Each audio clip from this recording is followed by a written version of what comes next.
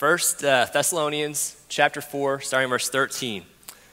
Paul writes, "But we do not want you to be uninformed, brothers, about those who are asleep, that you may not grieve as others do who have no hope. For since we believe that Jesus died and rose again, even so through Jesus, God will bring with him those who have fallen asleep. For this we declare from the word from the Lord, that we who are alive, who are left until the coming of the Lord, will not precede those who have fallen asleep. For the Lord himself will descend from heaven with a cry of command, with the voice of an archangel, and with the sound of the trumpet of God, and the dead in Christ will rise first. Then we who are alive, who are left, will be caught up together with them in the clouds to meet the Lord in the air. And so we will always be with the Lord. Therefore, encourage one another with these words." Well, as you know, we've been studying this summer through this letter, 1 Thessalonians, that Paul wrote to the church in Thessalonica. And this was a church that he had planted. He was there for maybe a few months, but not very long. And so he has sent Timothy, one of his disciples, one of the guys he's training up, to go back and check on this church, to see if they have any questions, to see how they're doing, and report back to him. And one of the questions that Paul relays back, or Timothy relays back to Paul upon his return, is this, that's answered in the text we're looking at today. They want to know what happens to the Christians who have already died before Christ returns. The church at that time, they were really kind of living with this expectant hope of Christ returning. Paul had taught, even in the short time he was there, he had taught the imminent return of Christ. But they were kind of expecting more of an immediate return.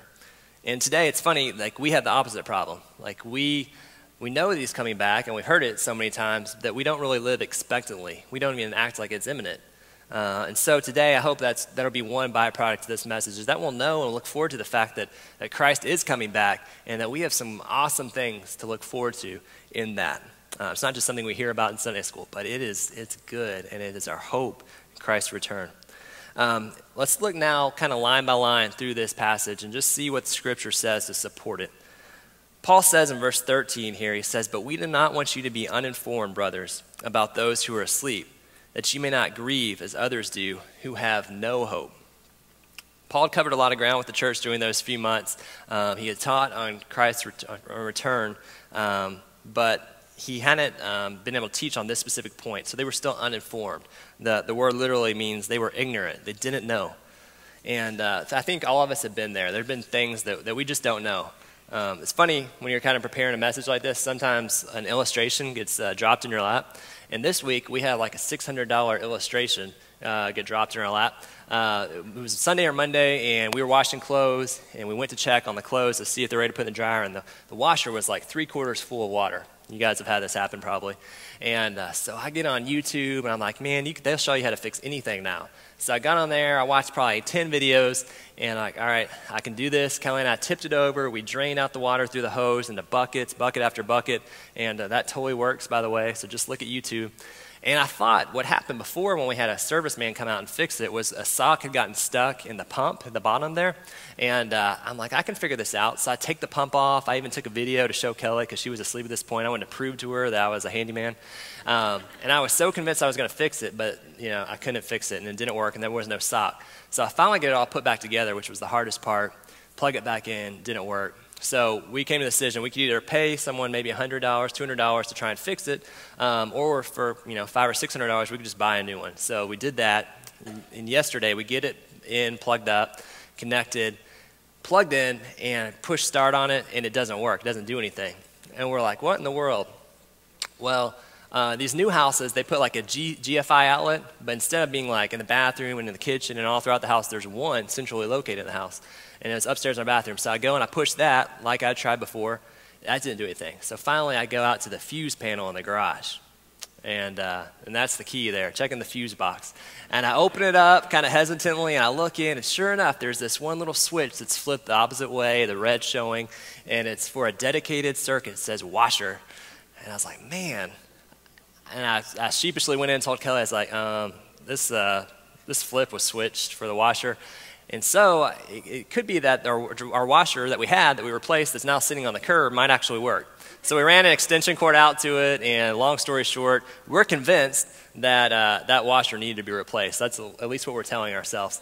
And but knowing is important. On a more serious note, for me, there was one thing I just remember learning. It was 2009. Steve Idle was doing a series on the Holy Spirit called Filled here. And for probably 8 or 9 weeks, he talked about just nuts and bolts stuff about who the Holy Spirit is, how he works, what he wants to do through us. And I remember it changed how I prayed. It changed how I thought about God. It changed, I think I used to rely on myself to kind of try and do God's work. And I realized that he lives in me. We don't have to pray and ask him to be here with us because he lives in us. And that if I'll surrender to him and ask him to fill me and use me, that he'll actually do the work and I can kind of relax, stop striving and let him work through me. And that changed everything. I was ignorant to the truth about the Spirit, and then I learned the truth. In the same way, these guys in Thessalonica, they didn't know the truth. So keep reading. We got to keep listening. We got to keep discussing truth. They didn't know, and because they didn't know and they hadn't heard, they had no hope in this matter. But Romans 10 says, faith comes by hearing, and hearing by the word of God. We're transformed by the renewing of our minds. So Paul says here in verse 13, he says that we should not grieve as if we have no hope. He doesn't say don't grieve. So hear me say that. Grieving is good. Grieving is okay. He doesn't say don't grieve. He says don't grieve as if you have no hope like the world. And I can say with 100% certainty that grieving is fine. We even see Christ in Scripture. It says Jesus wept, right? That's the shortest verse you probably memorized when you're 5. You know, I know a verse, Jesus wept. When Lazarus died, Jesus wept because he saw the pain that it caused Mary and Martha and his other friends. But that was temporary. He didn't grieve without hope because then Lazarus was resurrected. He came out of the tomb. So we grieve not as people that have no hope, but we grieve as people who do have hope. And Titus 2:13 calls our hope the appearing of the glory of our great God and Savior, Jesus Christ. I don't really feel like I can speak very well through experience the suffering or the pain of losing a loved one or a close family member because I haven't had to yet. But I know that there's several of you in this congregation that have. Just about everybody has. And I know that if you ask those who hope in Christ, they would say that yes, it hurts. Yes, it's painful. Yes, they miss their father or their mother or their daughter or their children, their loved ones. But there's clearly something different in the way they grieve, in their sorrow. There's a hope. They find their peace in Christ and his promise that he is and he will make all things new. They know they'll see their family again one day. Hebrews 6:19 says, we have this hope as an anchor for the soul, firm and secure. One thing I want to say that's not as fun, if those loved ones that pass away aren't in Christ, they don't know Christ, we don't have the same hope that we'll see them. So that's why we got to tell people. I just want to encourage you with that. Don't wait until it's too late. Don't wait until they're in the hospital. Anyways, that's tough, but that's the reality. That's life and death. We want people to know Christ and have that relationship with him for eternity. Jesus taught in John 5:25, he said, an hour is coming and is now here when the dead will hear the voice of the Son of God, and those who hear will live. So at first Jesus is talking about spiritually going from death to life. But then he says in John 5:28, just a few verses later, do not marvel at this, for an hour is coming when all who are in the tombs will hear his voice and come out. Those who have done good to the resurrection of life, and those who have done evil to the resurrection of judgment. So we will be resurrected. But what's even cooler than that is that it's just our bodies that are going to have to await the resurrection until he returns. Our spirit, the word teaches, goes immediately to be with God. There's not a state of limbo or like soul sleep or purgatory if you kind of grew up in a Catholic background. There's none of that. Once we die, if we belong to Christ, our spirit is with God. Paul clearly looked forward to being with Christ. He said in Philippians, 1:21-24, he says, for me, to live is Christ and to die is gain. He says, if I'm going to go on living in the body, this will mean fruitful labor for me. Yet, what shall I choose? I don't know. I'm torn between the two. I desire to depart and be with Christ, which is better by far. But it's more necessary for you that I remain here in the body. 2 Corinthians 5:6-8 says, so we are always of good courage. We know that while we're at home in the body, that we're away from the Lord, for we walk by faith and not by sight. Yes, we're of good courage, and we would rather be away from the body and at home with the Lord. So truth here we see is for a Christ follower, to be absent from the body is to be present with the Lord. The Bible actually teaches, and this is going to be new to some of us, the Bible teaches that our bodies return to the dust from which they were created. Our spirit, though, returns to the God who gave it. And if this sounds weird, just listen to a few of these passages that explain it. Genesis 2:7 talks about how we're created. It says, "Then the Lord God formed the man of dust from the ground and breathed into his nostrils the breath of life." He breathed the spirit into him, and the man became a living creature. Genesis 3:19, God says, "By the sweat of your face you shall eat bread till you return to the ground, for out of it you were taken, and for you are dust, and to dust you will return." And then we see it again in 2 Corinthians 5:1-2. It says, "For we know that if this tent," that's what Paul calls our body, a tent, "our earthly home is destroyed, then we have a building from God, a house that's not made with hands, eternal in the heavens. For in this tent we groan, longing to put on our heavenly dwelling." And Paul teaches later in this letter, we'll see in chapter 5, verse 23, he tells us that we're made up of spirit and soul and body, that we've got these three separate parts, yet they're all together and make up who we are. George MacDonald, who C.S. Lewis quotes a lot, he says, "You don't have a soul. In fact, you are a soul and you have a body." It's a different perspective for us. So our body, our tent, will go into the ground, but our spirit and our soul will return to be with God. All right, let's look at verse 14 here, and I just want you to notice the word choices that Paul makes. Verse 14, he says, "For since we believe that Jesus died and rose again, even so through Jesus, God will bring with him those who have fallen asleep." All right, we've got died, we've got asleep. So the key word Paul uses here is asleep. People who go to sleep, they're going to wake up again. 99 times out of 100, when we go to sleep, we wake up again. So sleep, as we all know, is temporary. Paul says we're asleep. So yes, we grieve when we lose family and friends for this life, but at the same time, we have a hope knowing that we haven't lost them because we know where they are. When you know where something is, it's not lost. I saw this, I was reading last night, and I saw in Luke, it was talking about the people come to Jesus, and they want him to come and help with Jairus' daughter who's sick and dying. And before he can even get there, the same people run to him and say, "Stop, don't waste your time, don't come, she's already dead, it's too late." But Jesus goes on, and he goes into a room. Before he goes in, he sees these people outside just crying, bitterly weeping, and he says, "Stop wailing. She's not dead, but asleep." And they laugh at him. They're like, "Of course she's dead. Like, he has no clue." But he goes in, he takes Peter, James, and John, and he goes in with the girl's parents, and she comes out alive again. And the Bible says that her spirit returned to her. So it's so cool as I'm reading this, like these things that I kind of had an image of and kind of had an understanding of are been clarified as I just read more and more scripture, that it says it the same way, that her spirit returned to her. So when we die, our spirit departs, our body's going to the ground. There's a hope for us that comes from seeing our family members again. But ultimately, our hope lies in the resurrection of Jesus Christ. This is the gospel, and it's what all of Christianity hinges on. It's Jesus' death, burial, and the resurrection. Paul says, "I pass this on to you as of first importance, primary importance." And in Romans, Paul calls the gospel the power of God for the salvation of everyone who believes.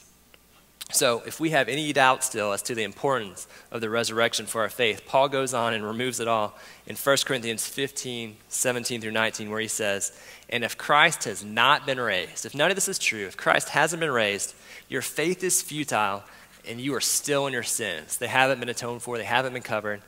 And then those who also have fallen asleep, same language of sleep there, in Christ have perished. If in Christ we have hope for this life only, we are of all people most to be pitied.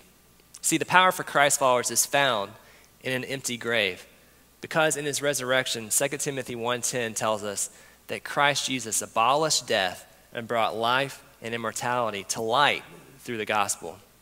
He abolished death and he brought life through his death and resurrection.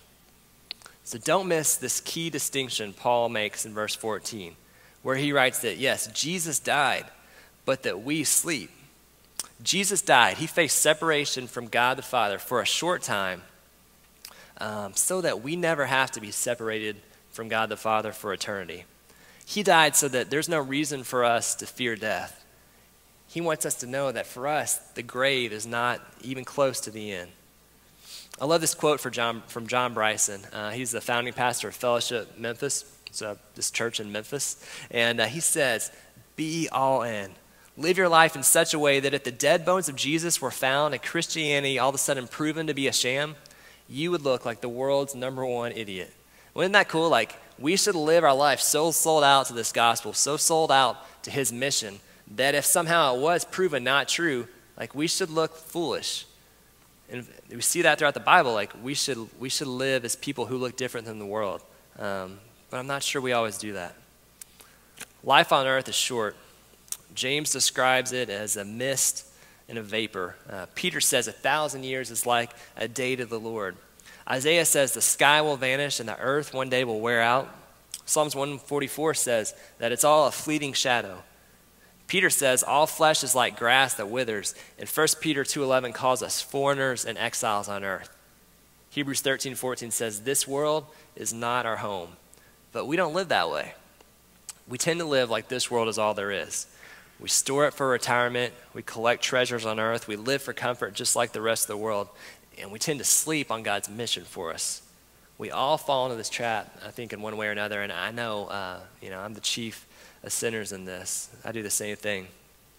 So the Bible tells us that 1,000 years is like a day to the Lord, and he calls our bodies tents. So we established that. So if we really were living the way God wants to live, our lives would look a lot more like a camping trip than a bunch of people chasing the American dream, right? When you go camping, you take just what you need for the trip. You need a tent, a backpack, some cooking supplies, some food, some water, maybe some toilet paper. But you don't take much more than that, because the more you take, the less you can do, the less freedom that you have. The more you have, the more you have to manage. I'm not sure who said it, whether it was Alan or Steve Smith that told me this, but they said everything you own can own a piece of you. This trip that we're on, it really is temporary, but our tents are decked out with all the best stuff. We've got to have the thinnest surround on our flat screens. We've got to have 4K HD. We got to have a brand new Keurig, because the one we got for Christmas might have mold in it, right? We got Christmas in July and Amazon Prime Day, which, is that a brand new thing? I just heard of that this week. And even our watches are connected, but you and I make little time to connect with the God who made us too many times. And again, I'm the worst of this, but it's something that every one of us need to wrestle with. Do we live like God wants us to? Do we have this relationship? He just wants a relationship with his children. He just wants our attention and our time. And it's going to look different lived out for all of us. But if he's not our main focus, we need to make some changes, and we need to do it today. So ask God today. Spend some time with him and ask him, where do my priorities really lie, God? Where's your focus? If our focus is only on this earth, then when we face death, or even if we face the loss of our stuff, it's going to shake us to the core. But if our focus is on Jesus, when we encounter death or hardships, or even when our own lives are threatened, we won't be thrown off mission. 2 Corinthians 4:16 says, therefore we do not lose heart. Though outwardly we are wasting away, yet inwardly we're being renewed day by day. For our light, this is what he calls them, light and momentary troubles, are achieving for us an eternal glory that far outweighs them all. So we fix our eyes not on what is seen, everything down here, but we fix our eyes on what is unseen. Since what is seen is temporary, but what is unseen is eternal. When Roger Udarian and Pete Fleming, Jim Elliott, Nate Saint, and Ed McCauley were attacked by the Wudani, the Auca Indians, that they had spent years trying to get the gospel to, they actually were armed. They had guns on them. But they had decided months and months, maybe years in advance, that they would not use a gun on one of these Auca Indians, because they knew Christ, but the Aucas did not. Jim Elliott famously wrote, he is no fool who gives that which he cannot keep to gain that which he cannot lose. Jim and the other men gave up their lives at the end of Auca spears, and years later gained brothers for eternity, when many in the Auca tribe, including some of the men who killed them, chose to follow Christ because the family members of the men never stopped working and praying for their salvation. That's actually a picture behind me of one of the men who actually speared this guy's father, Nate Saint. And this man's son actually views this man, the Auca Indian, as a grandfather. And so it's just an awesome story. If you guys have never heard that story, look it up, Wikipedia it, rent the movie Through the Gates of Splendor. But it's amazing. God is so good. So it just teaches us our focus really does determine our perspective. If we don't seek him first, we're going to share the world's perspective by default, and we'll view death as the end instead of, as it really is, the beginning of glory. Well, back to 1 Thessalonians 4. Verse 15 says, "For this we declare to you by a word from the Lord." That means God has revealed it to Paul, "that we who are alive, who are left until the coming of the Lord, will not precede those who have fallen asleep. For the Lord himself will descend from heaven with a cry of command and the voice of an archangel and with the sound of the trumpet of God." Now, it's important to know that in the Old Testament, for all these feasts and these big festivals they had, even when they called people to battle, the trumpets were the signal for them to gather. And so, same for us, we'll be signaled with this trumpet sound to gather with Christ. And it says, "The dead in Christ will rise first." Then, verse 17, "Then we who are alive, who are left, will be caught up together with them in the clouds to meet the Lord in the air. And so we will always be with the Lord." That's awesome. Always with him. Nothing can separate us from him. So this is the rapture. And one of the reasons I just wanted to take this like a Bible study and just see what the Word says today and really dive into it is because this isn't something I've heard preached on a whole lot. You know, we kind of know about the rapture. We've heard about it. But it's not one you'd probably pick to preach on, even though the truth of it is it's awesome. But it's kind of a technical deal. And some people will try and argue against the rapture. Maybe, the word rapture, they'll say, is not in Scripture. But it really is. The Greek word here that we get the words caught up from in verse 17 is harpazo, which just means to catch up or to grasp hastily, to snatch, to lift, or to rapture. And the word that was translated in the Latin version of the Bible is rapturo. And that's where we get the English word rapture. So it's in there. If you'd rather prefer to call it harpazo, be my guest. But there definitely will be a rapture when Jesus returns, and we will be called and lifted up to meet him in the air. There's further evidence for the rapture found in Jesus' ascension in Acts 1:11. He's there on the mount. They were told the disciples to meet in Galilee. He's given the Great Commission, and he goes up and he disappears in the clouds. And then these two men, these angels, are standing there, and they say, "Why do you stand looking into heaven? This Jesus who was taken up from you into heaven will come back in the same way that he went into heaven." And just like it's the premise of the movie Left Behind, Jesus says in Matthew 24:40-41 that two men will be in the field, and one will be taken and one will be left. And he says 2 women will be at the mill grinding, and one will be taken up and one will be left, right? Left behind. But unlike the movie, when he comes back, I don't have any doubt that we're all going to know what happened, right? In the movie, they're kind of like, what just happened here? I think we're going to know. No one knows the day or the hour, but we're not going to miss it like the Thessalonians feared they might have. I can't imagine what it's going to look like on that day, but I know it's going to look so much more impressive than this crazy storm that rolled into Lexington on Monday afternoon. That was our backyard, and actually I had to crank up the contrast and the brightness on this picture, but it was like 3 p.m., right, and it turned completely black outside. How much crazier is it going to be when Jesus Christ, the creator of the world, who helps speak the world into existence, the universe, he comes back to earth. Luke 17:24, Jesus says himself, he says, "As lightning flashes and lights up the sky from one side to the other, so will the Son of Man be in his day." So if we're living when Christ returns, we will be taken up to meet him in the sky, but it won't precede those who have died before. They will return with Christ in their resurrected bodies. All right, time out. So these people are dead. Their bodies have been in the ground, their temporal body. Does that mean like they're going to be rotten corpses, or there's going to be like a zombie apocalypse kind of deal? No, all right? Rest at ease. It's going to be the furthest thing from that. Not only are our bodies resurrected, but we're going to be transformed into Jesus' very likeness. And the theological term for this, you may have heard people talk about, is glorification. We're going to be made like him. 1 John 3:2 talks about this. John says, "Dear friends, now we're children of God, and what we will be has not yet been made known. But we know that when Christ appears, we shall be like him, for we shall see him as he is." So there's a sudden transformation. There's also this gradual transformation called sanctification. We see that described in 2 Corinthians 3:18. It says, "But we all with unveiled face, beholding as in a mirror the glory of the Lord, are being transformed." It's this ongoing process into the same image from glory to glory, just as by the Spirit of the Lord.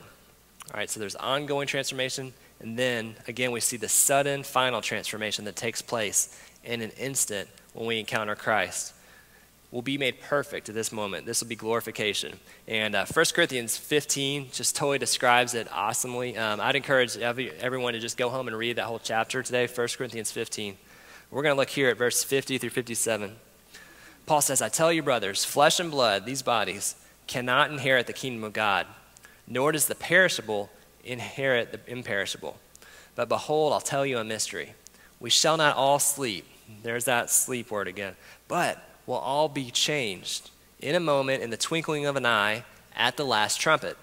For the trumpet will sound, and the dead will be raised imperishable. So that's where we get that. It says the dead will be raised imperishable in those new glorified bodies. And we who are alive will be changed. We'll be transformed and glorified. For this perishable body must put on the imperishable, and this mortal body must put on immortality. When the perishable puts on the imperishable, and the mortal puts on immortality, then shall come to pass the saying that is written, death is swallowed up in victory. See, God really is making everything new. Right now, creation literally groans for redemption because the fall has affected everything in life. Sin has entered the world and it's wreaking havoc. But one day, the Bible says in Revelation that there'll be no more crying, no more tears, no more pain, no more death.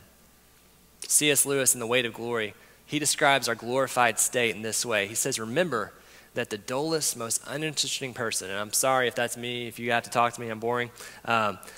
Remember that the dullest person you meet one day, they may be a creature that if you saw them now, you would be strongly tempted to fall down and worship. 1 Corinthians 15, 47 through 49 says that the first man, he's talking about Adam, was from the earth. He was a man of dust. But the second man, Jesus, is from heaven. As was the man of dust, so also are those who are of the dust.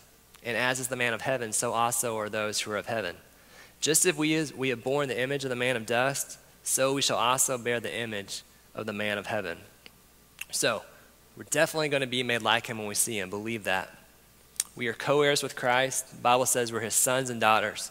I've been listening to this worship album by Kurt Vernon the past couple of weeks, and in this prayer, he says that God wants to turn us all into identical twins of his sons, and out of his son. And I love that prayer. You know, how cool is that? That he wants to make us look and act and be in every way like Christ. And he's doing that now through sanctification, and one day he will transform us in an instant to be like Christ.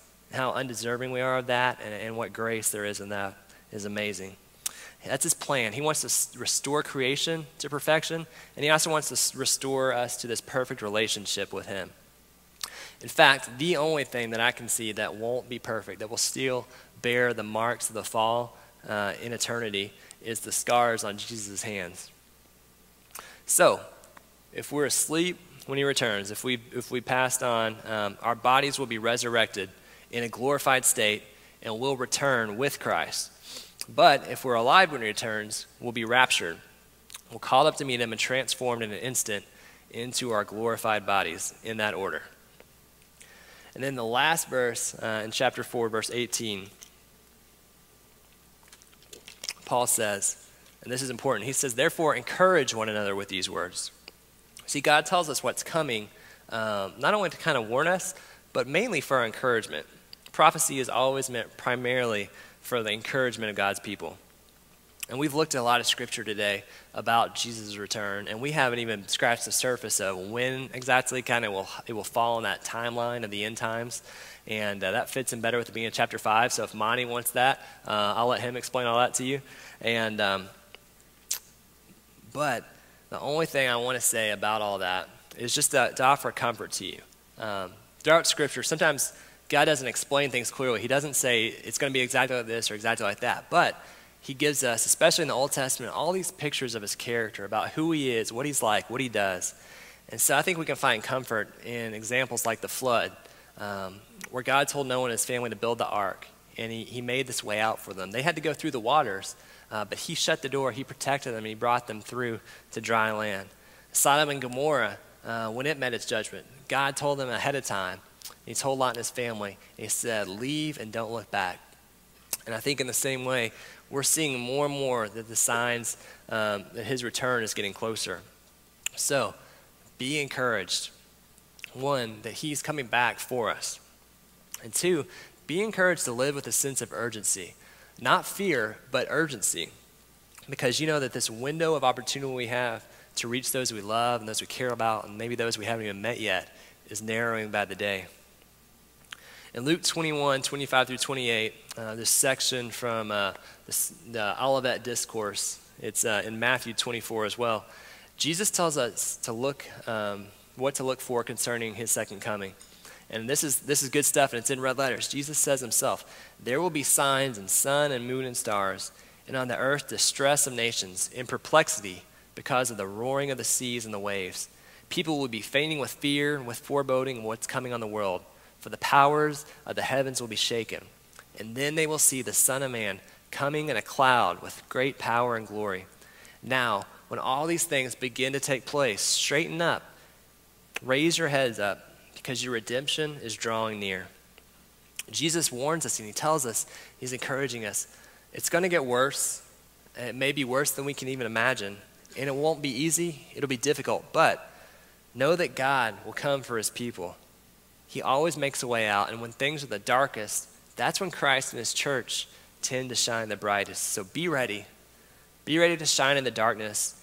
And please, if you aren't already following Christ, and following Christ doesn't mean just saying a prayer once in your life or raising your hand. Following Christ means submitting all of your life to his lordship, trusting in him and not your own goodness for salvation. It means knowing him. It means a relationship with him. If you don't understand that, figure that out. Come down at the end of this, pray with somebody, talk to somebody, have that conversation with somebody you know can help you down that path, because we're talking about eternity, and it's that important. Don't find yourself unprepared for his coming. I was reading this Wednesday after I put all this on paper, and I've just been blown away this week by how cool the Word is, how good God's Word is, that it supports and it connects and it upholds and it just confirms what he says. He'll say it one place and it says it exactly the same in another place, and it's just really built my faith up even more this week, seeing how good his Word is. So I want to finish by reading this from Philippians 3 to you. And I just read it, I was like, man, this is exactly what we've been studying. Paul writes, he says, but whatever gain I had, I now count as loss for the sake of Christ. He says, indeed, I count everything as loss because of the surpassing worth of knowing Christ Jesus my Lord. For his sake, I've suffered the loss of all things, and I count them as rubbish, trash, in order that I might gain Christ and be found in him, not having a righteousness of my own that comes from the law, what I can do, but that which comes through faith in Christ, the righteousness from God that depends on faith, that I might know him, that's the key, know him and the power of his resurrection, and may share in his suffering, somehow becoming like him in his death, that by any means possible, that I might attain the resurrection from the dead. This resurrection, this meeting with Christ, this is a big deal. This is Paul talking, and he's seeking this as a goal.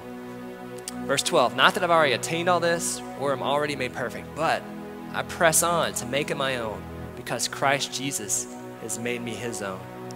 Brothers, I do not consider that I've made it my own, but this one thing I do, forgetting what lies behind and straining forward toward what lies ahead. I press on towards the goal for the prize of the upward call of God in Christ Jesus. That sounds a lot like the rapture. That comes a lot like him coming and calling us home. Verse 17 says, brothers, join in imitating me and keep your eyes on those who walk according to the example that you have in us. For many of whom I have often told you and now tell you even through tears, they walk as enemies of the cross of Christ. Their end is destruction. Their God is their stomach, and they glory in their shame because their mind is set on earthly things. But our citizenship is in heaven, and from it we await a Savior, the Lord Jesus Christ, who will transform our lowly bodies to be like his glorious body by the power that enables him even to subject all things to himself. And this is so cool. It ties it all together. Chapter 4, verse 1. Therefore, my brothers, whom I love and long for, my joy and crown, stand firm in the Lord, my beloved. Would you guys pray with me? Father God, Lord, I just pray if there's anyone that doesn't know you this morning, God, anyone that's not having that relationship with you, who hasn't made that decision to follow you, God, would you just stir in their hearts, and that they would have a conversation, that they would come down and pray, that they would not let a day go by, because we don't know when you're going to return, Lord. And that's not a scare tactic, God, but that's being prepared. And we're talking about eternity, God. This life is so short. Eternity is long. God, you're so good. They don't know what they're missing out on, Lord. So would you draw us to yourself today? God, would you give us more and more confidence in your word, that we would desire to seek you like gold and silver? Lord Jesus, I pray that right now, anyone who wants to make a decision, God, that they would not be held back by fear, God. Lord, we love you. We thank you for your word, the way you reveal yourself to us in your truth, God. I pray this in Jesus' name. Amen. There'll be people down front if you want to come and pray. The altar's always open. Love you guys, and don't let anything hold you back from making that decision today.